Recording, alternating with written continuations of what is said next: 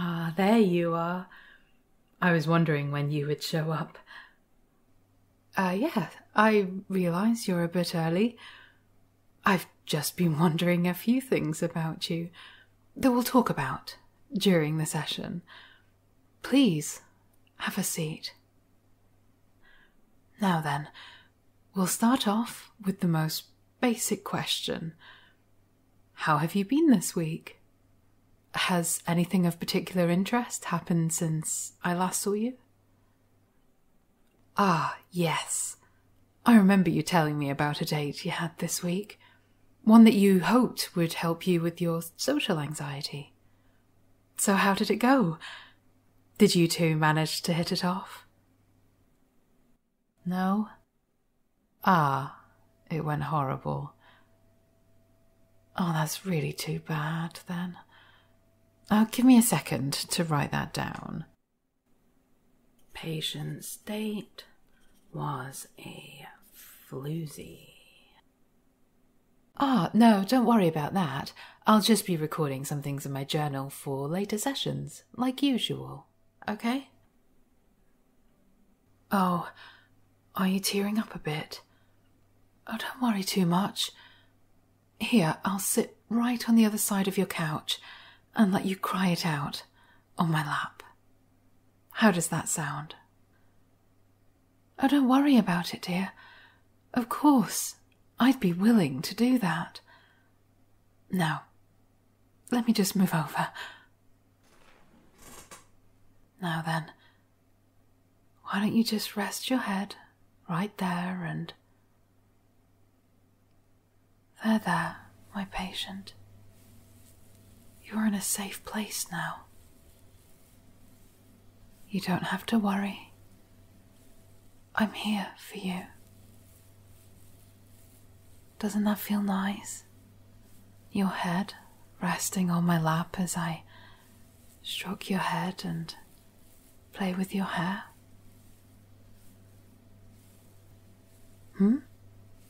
Well, you could say that this isn't in our textbooks when we're studying psychology, but as your therapist, I know what my patients need to feel the best they possibly can. Do you trust that I know what's best for you? Good. Good. You're ready to sit up now? Oh, that's fine, then.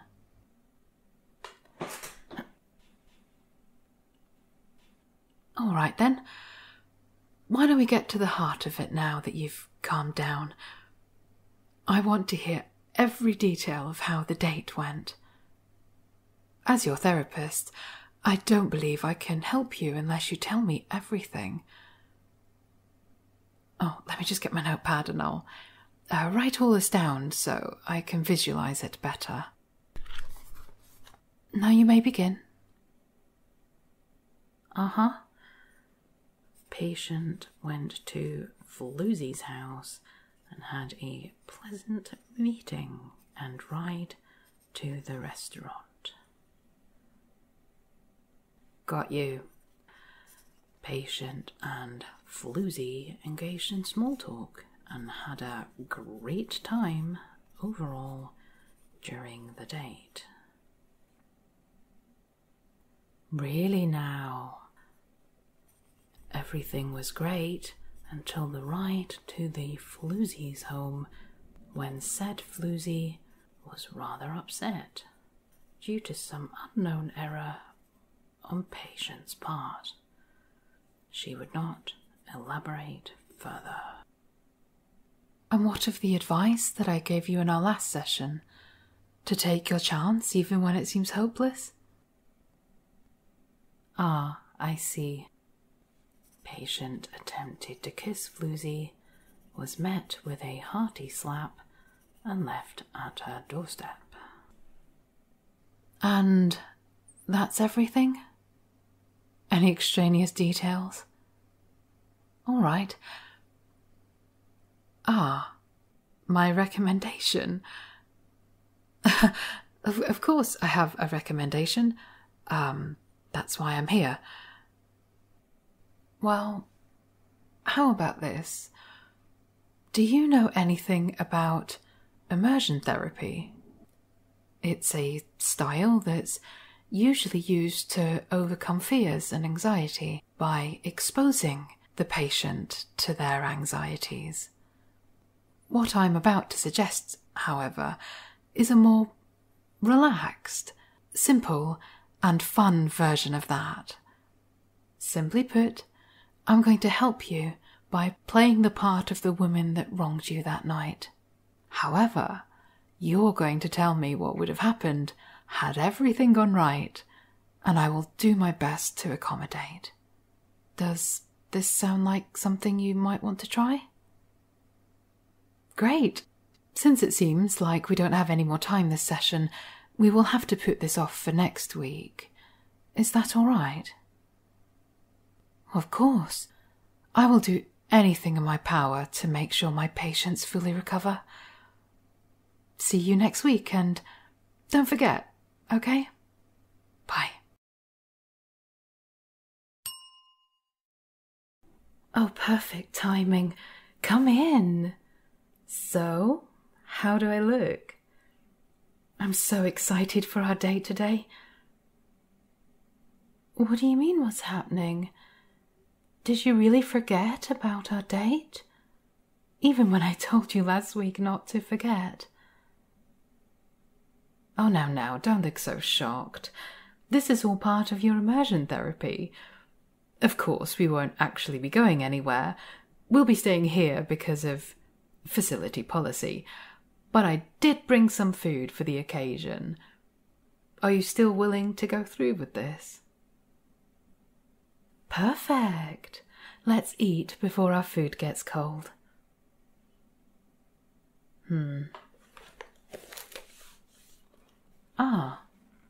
It was so considerate of you to order this for me, and it was so nice that you remembered my favourite. You're the best. That's so funny. Your stories are so interesting, and your jokes are on point. You're such a good date. Of course I can stop for a second. What do you need? Is there something wrong with my performance? Playing it up? Well, yes, of course I'm playing it up. I'm simply going off the notes I got from our session last week and my own judgments about your date. She wasn't this receptive. Well, this is all part of your immersion therapy. I'm playing this as though everything in this date is going perfectly. And to your credit, for the parts you have control over, you are being a perfect date. I don't understand what she had against you if this is how you treated her. Okay, how about we get back to the scenario? This has been such a perfect night, but it's getting late and we finished our food a while ago. What do you say we turn in for the night? Offering to drive me. You're too kind. Now, why don't we skip this part, as I'm not really allowed to leave the building with my patients, and get to the bit where you've driven me home and we're at my doorstep, all right? Wow, this has got to be one of the best dates I've ever had. I can't wait for the next one. So, well, now that we're here, is there anything else you want to do before we leave? Well, there's something I really want to do. Can you guess what? You sure catch on quick.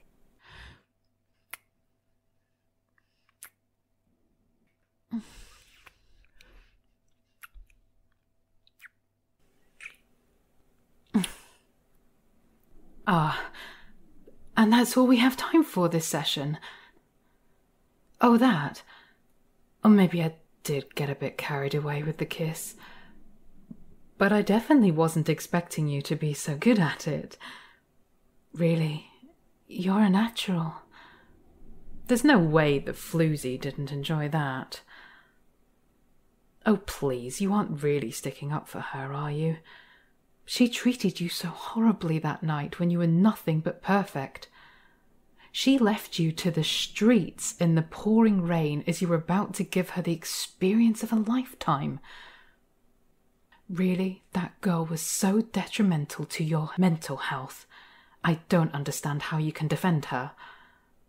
In fact, my recommendation from now on is that we will have to continue this immersion therapy every week you come here, and if I see fit, more frequently until you've fully recovered. We will have to roleplay many different scenarios to make sure we are as thorough as possible with your treatment. We may even have to repeat this procedure for months, even years, to completely flush these feelings you've been having. And of course, I'll definitely have to recommend that you stay away from other girls, as long as this procedure is being carried out. We can't have another incident like this one, or it might damage your mental state far more than even this incident. Aren't you glad you have such a considerate therapist that thinks of all the possibilities that could arise before offering treatment? Now then, I trust I will see you next week to continue this immersion therapy. Great! We'll be playing a different scenario for the next one, based off my notes from this session. Now this time, remember what I say. You must come here every week for your treatment, and stay away from other girls that might intend to harm our progress. I will be keeping tabs on you during the week to make sure that is being carried out. If I feel an emergency session is needed, I may call you throughout the week. If you have plans at that time, I would have to ask you that you cancel them and explain that your therapist needs to see you. I'm sure they'll understand if it's for a mental health reason, so even if you're busy at work, it really should be no problem. Now, did you get all of that down? Good. You can go now. My next patient is here to see me and I need to clean all this up. Safe travels. And of course, don't be late, okay? Bye.